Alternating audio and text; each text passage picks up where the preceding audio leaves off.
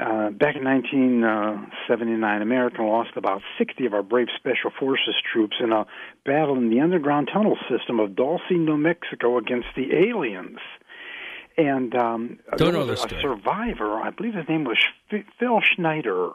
Are you familiar with that at all? No, not at all. Okay, fascinating. Tell me about it. There were some contractors doing some work with the government there, and believe it or not, these people had, various relationships with these aliens, some, 7 to, 10 feet tall.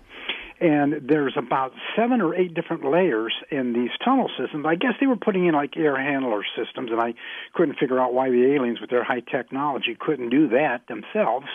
But it was just kind of interesting, they started having conversations with some of the people that there were in cages. And the aliens said, well, these people are being treated for psychosis and things like that. It seems like President Eisenhower gave the aliens permission to abduct certain, Americans for, testing, and then they were supposed to, turn them loose in exchange for high-tech information. But studying Scripture, and I know you're a man in, the cloth and that, if you go into, it would be like Psalm 74, it says, have respect for the covenant, for the dark places of the earth are full of the habitations of cruelty. And the people that were in these cells were complaining that these aliens are doing bizarre experiments on them, just like, what they do above ground when they have these abductions, like Travis Walton, Fire in the Sky and things like that. And so they decided to get the Green Beret involved, and the Green Beret were going to free these people in the underground cells and that. And so they had a firefight, killed a number of the aliens, but the aliens had some sort of high-tech weapons where took out about 60 of our troops. And, of course, the government covered the visits to the hospital as a prison riot, how they were bringing the dead soldiers in there and that. I didn't know if you had anything. What's your source material for this? Basically just the Internet. Okay. Well, then, is there any primary source? Is there any government documents about this? Is there any? I get a lot from your callers, and some of the programs has been on, coast to coast throughout the years about it and that. Right. I've seen some, videos by, Phil Schneider and how he was explaining this, and he, I believe, died of a rather suspicious death, like, unfortunately, a lot of people that bring up this type of information. It sounds, by the way, maybe that's where they got it. It sounds a lot like a scene in the movie Cowboys and Aliens. So I don't know whether they heard that and they incorporated that into the movie, but there's a whole thing there about people held in cages underground in a series of tunnels and all of that. But all right, Don, I don't know anything about it, so I'll keep an eye out. Maybe we got a future show on that coming up on Coast to Coast. In India, they got this guy that's 36 years old. I was watching the video on Google, and I Googled man who gives birth to twin brother.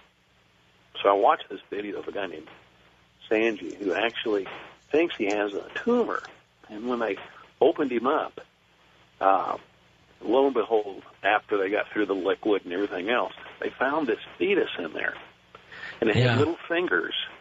Yep. And This is just like our topic last night, the vanishing twin syndrome thing.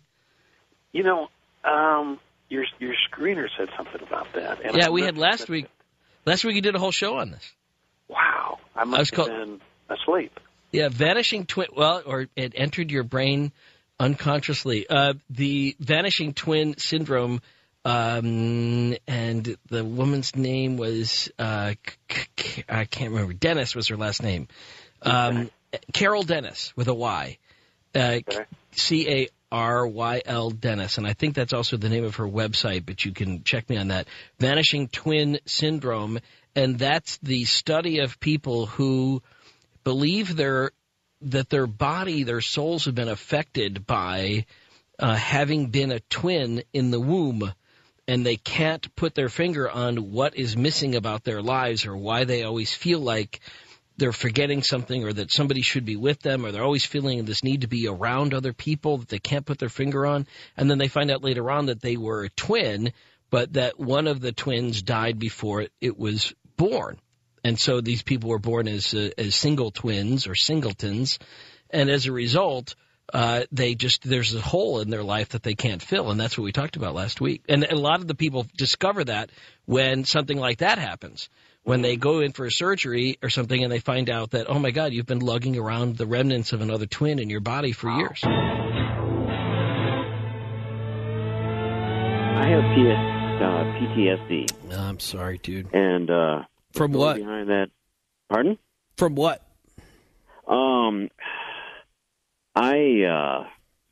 Let's just say I came across an undesirable group of people in this country that should not be here. Okay. And ended up going to the authorities, and these people knew that I was the one that went, and after that I started getting death threats. I'm assuming we're not talking about mimes. We're talking about somebody that's like a really menacing group of people that shouldn't be here. Yeah, a very menacing group of people that should not be in this country. Yes, they're here to do harm in our society, and it's, yeah, anyway. They knew I was the one. I started getting death threats. I came into work one day, and one of them comes up to me and says, "Goodbye, Fred." Oh, that's weird. What do you mean, goodbye, Fred? Oh, in case there's an accident, we never see you again? Do you keep a gun underneath your pillow? Oh, God. I kept enduring this over and over and over. Finally, something was said to me one night. I'm driving home, and I'm thinking, okay, I don't know what I'm going to find when I get home. I didn't even want to go to my own house. So I pulled into a Perkins Family Restaurant because I knew that's where the highway patrolman ate. Yeah, good old Perkins. I walked right up to their table, and I said, I need one of you guys to follow me home. And they says, where do you live? And I told them, and the other one looked up and says, You're Fred so-and-so, aren't you? Oh, shut up. The cop knew, too? Yes. He's okay. We just got the bulletin. We'll follow you home, go through your property, walk around your house, make sure you're okay, and we'll start to patrol your neighborhood. And, oh, man. Yeah. Anyway, I found a person that deals with trauma, and they do a lot of trauma training with firefighters and policemen. And he also does, I think it's called an EMDR, where it's a rapid eye movement. And he has helped me a lot. I relocated to a different town. I had the military come look me up in that town and say, we know you're here. We know what you went through. We're watching over you. That's interesting. We do want you to go to a certain academy and get professional training and get your conceal and carry permit. Does that bring you peace? It does. It does. It has brought me peace, knowing that I have something on my person that I hope I never have to use it. But it has brought me some comfort. Yes, it has. Appreciate all of that, Fred. I wish you weren't going through it, but appreciate you sharing it. Back in, I will say, the mid-'70s, my mom and dad lived down there in Texas, El Paso, right. And they had a small mom-and-pop mobile home trailer rental business. And one day, two gentlemen showed up to rent a trailer. And they said that they were working road construction. And they wanted to rent a mobile home. And so she had told them how much and everything. And they said that they were not going to get paid until Friday. So she agreed for a small deposit that she'd hold the trailer for them. So they gave her $25 and we're supposed to be back on Friday. Well, these two men was Henry Lucas, the serial killer. Oh, yeah, sure. And Toole, is that his name? He traveled with Lucas. He was the one that he said that he had killed Adam Walsh, John Walsh's son. Right. And he kind of bounced back and forth on that. Said he did, said he didn't. You know what I'm talking about? Yeah, no, I know the kill. I didn't know they traveled together, so you're kind of throwing something at me I didn't know. Did. Otis Toole. Serial killers. Otis Toole. Yeah, that's the guy. Yes, that's it. And so anyway, so they left that day, and Friday came and went, and they never showed up. So my mom went ahead and rented the trailer. Yeah. Well, the following Friday, they came. Uh-oh. And my little sister, who was about 16 years old, was out washing the car. And they came, and they said they were there to rent the trailer. And my sister told them, she said, well, my mom and dad's not here right now, but, they'll be back later. And he said, well, can we just go ahead and move in? And she said, well, I don't handle that kind of stuff. You need to talk to my mom and dad. Well, now she's getting a little perturbed. She was a little feisty. Right. So anyway, bet you felt different when you saw their picture on the front page of the newspaper. Yeah. Yeah, I bet. Anyway, so they said, well, we want to go ahead and move in now. And she's getting irritated because the guy doesn't understand. Right. And she told him, she said, look, I told you, my mom and dad will be back later. And so in his persistence, she said, well, look, which trailer is it? Well, he pointed out the trailer that they rented. And she said, well, no, there's somebody living in that trailer. Uh-oh. And so now he's really not too happy about this situation. Yeah. And he says, okay, well, I want my money back. And she told him, she said, I don't know what part of my parents are not here that you don't understand. Right. But do I need to call the police? Uh-oh. So they got in the car and they left. When their picture came out on the news, yeah, really, on the front page, she about flipped it, knowing that she had sassed a serial killer. Right. My thoughts were there by the grace of God. Yeah, really. Because we could have rented to them, and the truth of the matter was they probably never were working road No. They were hiding out or something. But, that's even for them to have not attacked her sister is something. And I gotta get some other callers in before the top of the hour. But that's in keeping with a very interesting tradition, Linda, about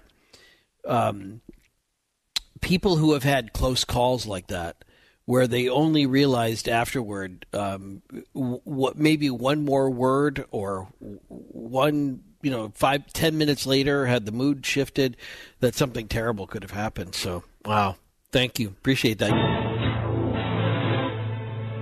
Johnny is in Phoenix on Coast to Coast AM. John?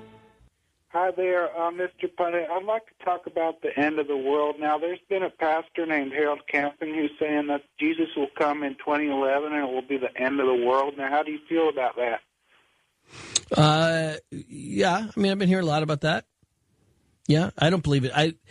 Any pastor who's ever said that ever in the history of mankind has been wrong. So I'm gonna bet on he's the next in the long line of wrong pastors. What do you think?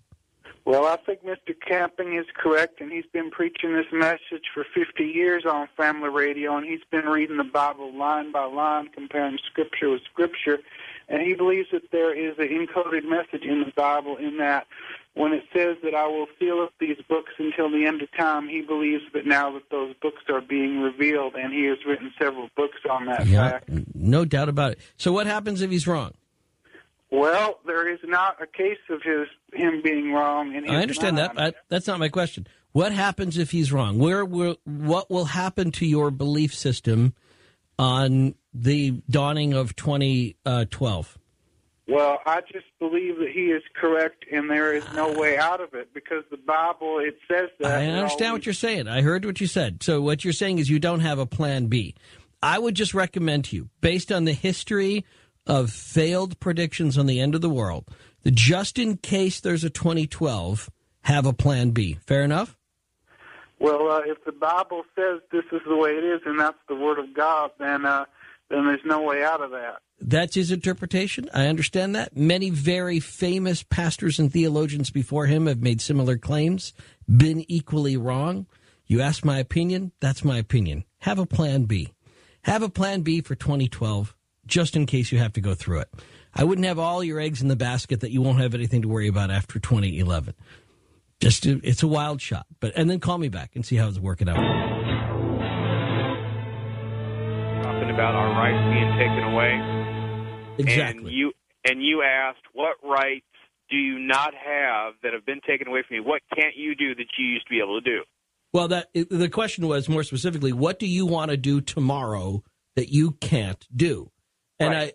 I waited for the answer all night. Right. I waited for them to give you the right answer all night, and they never did. Right. Okay. What do you have? Okay. According to the Patriot Act, okay, any individual or individuals that try to change government policy either by violence, intimidation, or intellectually are considered domestic terrorists. Okay. I'm going to ask Joe. I'm going to ask you this question. That's why, Joe. I'm going to get out of the theory. I'm going to get out of the theory here, because this is what the other people are doing. They're talking in theory. What can you, Joe, not do tomorrow that you want to do? I can't talk against the government. You're doing it right now. Well, who's stopping you? But like I said, and I've been doing it all night long. Who's stopping me? But that's the whole point. No, it's not the point. I can't get people together and go out and then walk in front and picket in front of the White House without being arrested for being a domestic terrorist. Yes, you can, and they do it all the time. Well, according to the Patriot Act, you can't. Okay, but here's what I'm saying, Joe. There's a point where we freak ourselves out. We look at papers, we read internet stuff, we get all torqued up, and we think... That's the law. That's not internet. That's the law. But, Joe, listen a second. It has a very specific application. I'm not saying it's not wrong. It sounds wrong to me to say you're going to arrest people intellectually. Exactly. That sounds terribly wrong. But I go back to, again, and this is where the rubber hits the road, and this is why I separate myself out from the total doomsayers who say the world isn't worth living in tomorrow, I say to you, but a lot of people do. And they look back and they go, our best years are behind us. As the caller said that night, you heard him say it, going to hell in a handbasket. You can't do anything anymore. Nonsense. You can do anything. That's why we're losing. Okay, but you can do tomorrow, you can grab a picket sign and you can walk up and down in front of the White House. And when you do and you get arrested, then you let me know. If you're walking up and down with a picket sign in front of the White House, you're okay. Because people are doing why Cindy Sheehan went overseas. Why? Because I think she was threatened with this domestic terrorism. She was sitting in front of his house for 2 months. Really? I think she got bored. I think maybe America got bored with her. I want to know the truth. I think she may have kind of overstayed her 15 minutes for a while, and she went somewhere else. Remember when she said she was going to quit? She was tired of it. She was going back home. Well, that didn't last long, and so no, it sure did not. I don't know. I don't think it's because anybody rousted her, but maybe they did. Maybe I'll get her on the air, and I'll find out how it's been lived out. I wanted to put that law, because it's an actual law, I wanted to put that across to you. So you understood, that's an actual law that was passed. I get that. And there's a million of them out there. Theoretically, tomorrow, I can't eat an ice cream cone upside down on a jungle gym in half the states in the United States. I mean, there's all sorts of laws out there. But I come right down to it again. What's that? I said you're awesome, dude. Okay, but I say that's tomorrow. You do something that you say you don't think you can do and email me back and let me know how it goes. Okay? Fair enough? Roger that. Hey, I was calling to see if you guys knew anything about mysterious abandoned staircases found out in the woods. Heard several different stories about this. Maybe you guys even covered it. I haven't covered it before. Have you seen them? No, I have not, but I've heard all sorts of just crazy stories. A lot of search and rescue people telling stories about, their, seniors telling them to kind of stay away from them. They just like abandoned staircases out in the middle of the woods that apparently you're supposed to steer clear of. Are they like staircases, like 4 or 5 stairs, like going up to a small plane or something like that, or are they like a really formal, like, Stairway to Heaven kind of thing? Kind of a little bit of both. They go nowhere. They're really just staircases. I've seen a few pictures online. They vary from being wooden, pretty good condition, to old stone ones. But really, yeah, you just... Well, some of those, like, all right, so like you say a stone one, here's my first thought. I don't know if this is true, but I have seen the remnants of a cabin that had burned down many, many years ago, and there were stone or brick steps that went up to the front door. There was nothing left of the cabin. You couldn't see anything about the foundation. You couldn't see all of that had just, there was no basement. So it was like a slab house or something, and or nothing at all. It was just on a dirt foundation. And that's possible that they could have, they caught fire. Trees have grown back since then, and the only thing, they just left the staircase there. All right. It's a thought. I don't know, but I'd like to keep looking into it, but I definitely will. I'll take a poke around. Some of the things I've read say, different things from like missing time. Yeah. Like hauntings almost, kind of similar stuff like that. I'm game for all of that. I'll look into it. I'll see if I can find somebody who spent some time studying it. Go ahead, Annie. Having me, Ian, there's 2 things that need to be outlawed or were outlawed. One is that in 1996, the Telecommunications Act of 1996 already outlawed touchscreens on phones because they discriminate against the blind and the handicapped, and I don't know why they let them sell it. The way to test your phone is to be bound and gagged and blindfolded in the trunk of a car and try to make a call. And well, I use Siri then. You have to click onto an icon that you have to see to use the phone. Well, I would just use Siri. I would say, Siri, call my mother. Tell her I'm in a trunk. What's that? It just doesn't work for everybody. Here's a question. Does everything that we make have to work for everybody that lives? As many as possible. It has to be in compliance with the Telecommunications Act of 1999, and the touch screens are not. You shouldn't have to click and see icons to make a phone call. Well, I don't know enough about that act or what was subsequently addressed in that act or whether there were revisions to that act or whatever. So, but I am curious because, like, you have a long list of things that should be outlawed. This was right? already outlawed in the National No. But when you bring it up, when you bring it up, you bring up other things that you think should be outlawed. Yeah. And so, there's one other thing. Yeah. Okay. Do you have another thing we should outlaw? Well, the National Federation of the Blind is pushing this thing because these people are in violation. However, it should be outlawed to rake leaves and especially burn them because people are robbing the soil of nutrients that are vital to the ecosystem, and they should be allowed to compost in place. Yeah, I don't want to do that. Well, the soil will be much richer, and I don't want to do that. It will be better for you. I don't want to do it. So why should a law make me do it? If we live in a free society, why should I be forced to do that? Well, ask Dr. Joel Wallach. I'm asking you, why should we be making laws all the time that force people to do things because or it harms prevent others. Because it harms others. Nobody's harmed by me not composting. And I don't want to compost. Whoever grows vegetables. I don't want to. I don't want to. Somebody will one day. Somebody will try to eat something one day that grows there, and it'll be devoid of nutrients. Well, that's I understand that's how you look at it, but I think it's easy to write laws and tell everybody's got to do this and to use the legal system or use legislature to always be making people do stuff. But that to me runs contrary to a free society. You want to convince me that it's good, okay.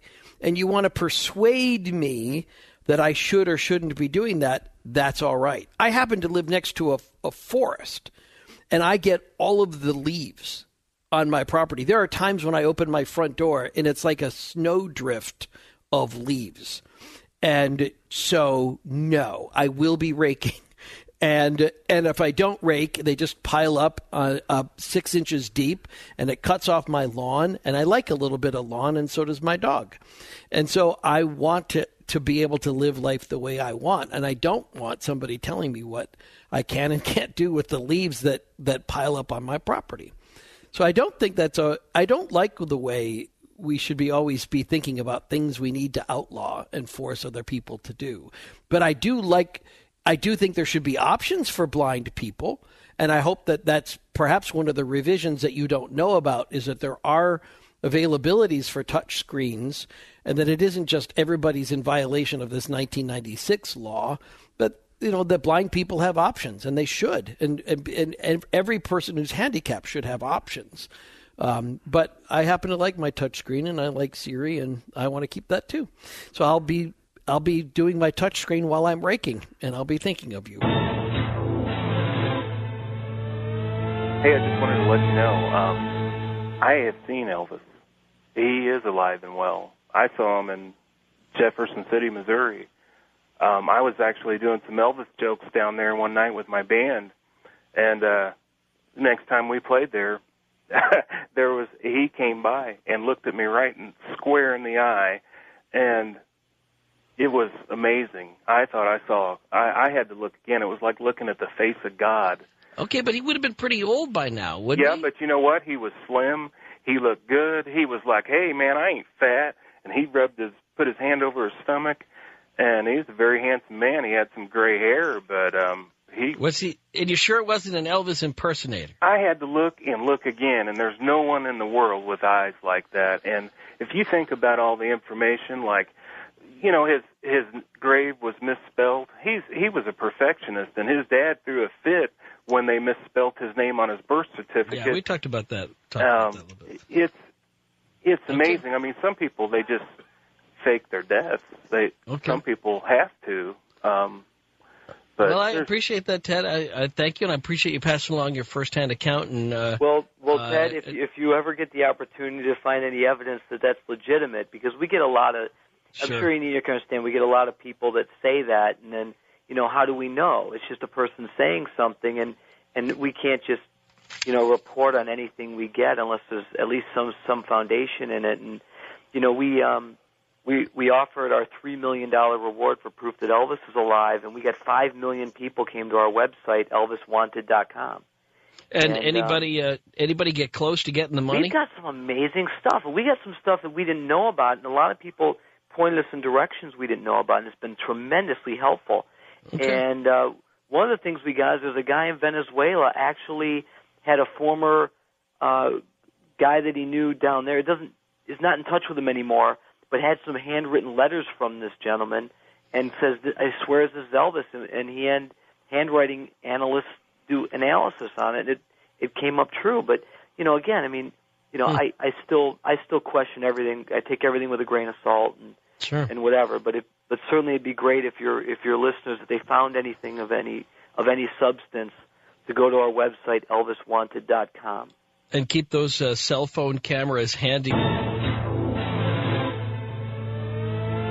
I'd look at on-demand generation of hydrogen through using water in your automobile. Right, that's what I was talking about it with him, and I think that's the system that I've heard that sounds most feasible. Just being able to fill up your sort of, you spill, for lack of a better word, your gas tank with water and be able to process it as you drive. Exactly, but that's not accepted by standard mainstream science at all now. But it was demonstrated very wide. I mean, this one scientist, Stanley Myers from Grove City, Ohio, demonstrated it over and over again, and he ended up dead for his problem. And there was another inventor in Australia who also built a car and demonstrated it to automotive sanctioning bodies and showed it working. His name was Steve Horsath from Australia, and he he did a different approach than Stanley Myers, but just beyond hydrogen in automobiles, individuals, rather than going out and buying a hybrid, there's a couple things they could look at. There was a guy from Texas, Thomas Ogle. He got 100 miles to the gallon in a 71 Ford LTD with a 351 engine. And if his patent is available, and although it ain't a weekend job, it's not that difficult to reproduce it. Well, it's definitely worth looking at for a topic for the future, and I think we need to get an expert in here. And it's been a while since we've done one on alternative energy, so thanks for the suggestion, Charles. I have an interesting story that hadn't been told for a long time. My grandmother dated a man named Wink Cogswell, and Wilbur Wright used to ride him around on his bicycle, and his mother did the original seamstress on the plane, the original plane. Huh. His dad was Dr. Coswell, and he was their doctor, and one day he just up and disappeared and was never heard from again.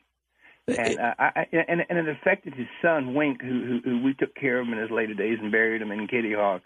And it's one of those stories that it's been a long time ago. What year would that have been that old man Coswell disappeared? Well, it was a few days after the original flight. Huh.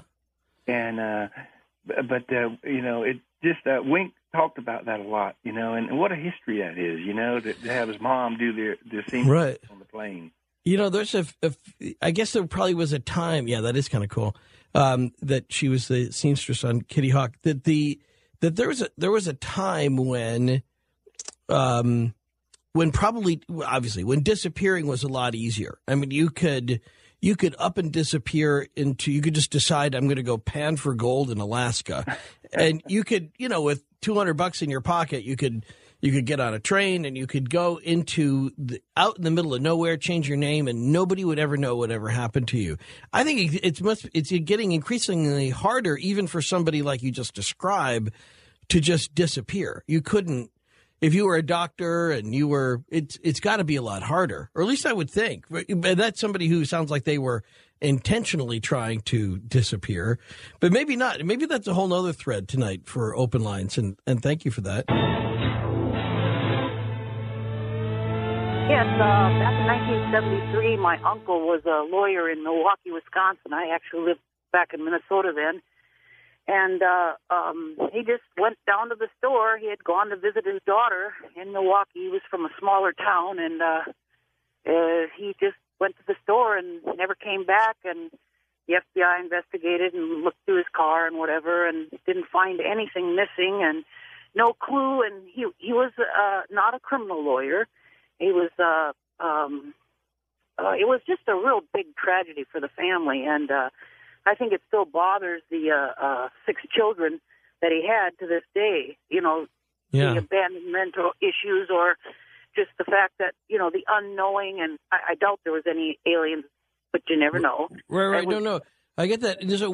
So what was the operating theory? What did they come up with an explanation when, sadly, when they held a memorial service or something, what did they say? Well, they didn't.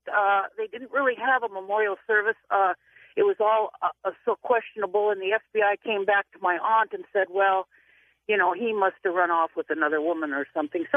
Back then, whatever simple explanation they could come up with. But, no official explanation. It was in the newspapers. He was a prominent lawyer, Kenneth Plasted, and like I said, not a criminal lawyer.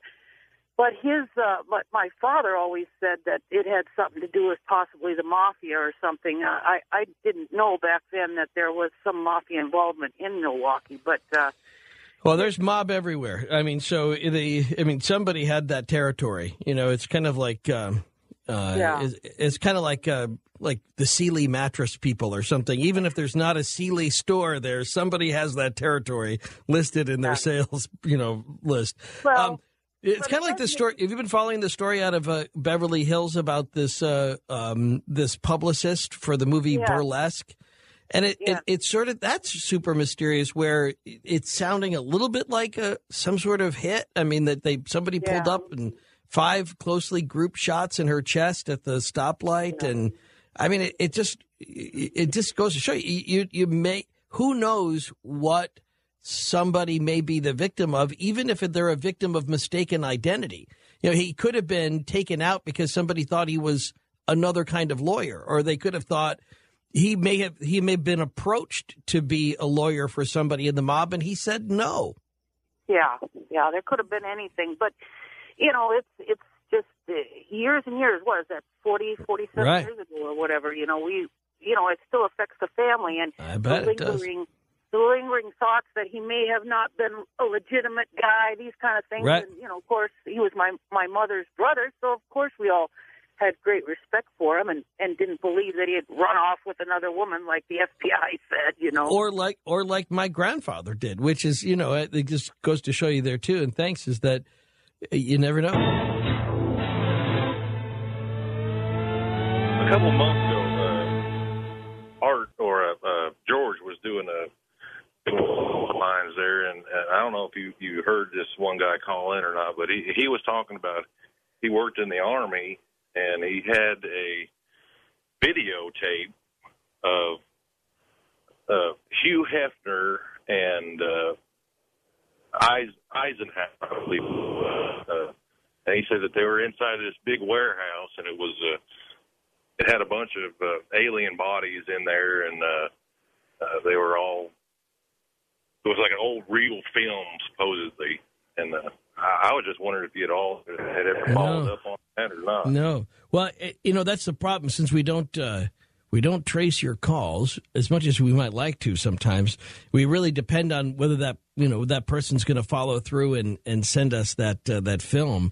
I haven't heard anything about it since then, so I can only imagine either the person. If they have what they have, they decided that it was something they would try to monetize, so they may be shopping it, and we haven't heard about it because we don't buy stuff, or that they don't have what they have, and they just were, going off of a fantasy or something, and they just felt like talking. If they've got what they've got, we're still open, and obviously, Aaron, you're a testament to the fact that there's still interest in it. Well, yeah, I mean, it just. It sounded really neat, and that sounded like some pretty solid proof. That if he really did have this old 1930s or 40s reel, you know what I mean? It just sounded kind of neat. And I hope that guy goes back. It would be the story of the century. It would be the story of this and any other century. Honestly, if he had it, I mean, it's a cool enough of a story of Eisenhower and Hugh Heffner hanging together, which I didn't know they did a lot of. So, I mean, if he's got film of Dwight Eisenhower and Hugh Heffner watching women play badminton in the grotto, that would be a story. Didn't even have to have aliens in the background, but heck, that would be interesting. We'll do a couple of emails and then get to Howard Bloom. Punnett, you're an idiot, writes Sully. Anybody can tell just by looking at the photos of the hanging that it's a different Saddam. This goes back to a conversation we were having last night on Coast to Coast AM. The caller had claimed that it was as plain as the nose on my face that this was a different Saddam. This was a body double that had been hanged for various reasons, including the CIA being involved in Saddam Hussein's life. First of all, writes Sully, this Saddam Hussein's thinner and older than the Saddam Hussein we've seen in the other pictures. It could be because he's been in prison for a couple of years. Anyway, secondly, I've had an expertise in this area because of my years in photography. If you look at any of the earlier photos of Saddam, you can see that Saddam in those photos had no gray hair, and he never wore a beard. The Saddam they hanged is clearly a body double because he's always been pictured with a beard. It's like a signal that it's not the real Saddam. Or it's like a signal that he stopped shaving. We just don't know yet. Your callers were right. The CIA saved Saddam once more and let him get away to Syria and hung some older guy. You, sir, are a buffoon. Signed, Sully. Sully, if I can say, I've I have never played a reed instrument ever. So no. Where do the wackos come from who think this was a double? Writes Rob. Even if you believe that Saddam was a CIA agent, they eat their own. He would be executed and not taken out of the country just to cover, their CYA at the CIA. If I was the double, I would be screaming, I am not Saddam. Why would he go quietly if he was the body double being hanged? Thanks, Rob. I enjoy listening to Art, and I was ready to turn the dial because you had on all these yahoos talking about a fake Saddam being executed or whatever crud was on your show, and it was really boring when you finally got your guest on last night. Anyway, your interviewing style leaves much to be desired. You should try listening to Art for a while to see how it's done. Warmest regards, Dr. Rudy. I must be the slowest student on the planet. I've been listening to Art for 10 years. I still haven't figured out how to do it. I've been on the show for going to be 8 coming up. One of these days I'll catch on. But I always love it when people who are doctors feel the need to mention that they're doctors, It's like they consider their opinion like an opinion plus because they put a doctor in front of their name. Like this is not just an opinion. I'm a doctor. So there's really no arguing with that. Like Dr. Mengele, or Dr. Jekyll, that kind of thing.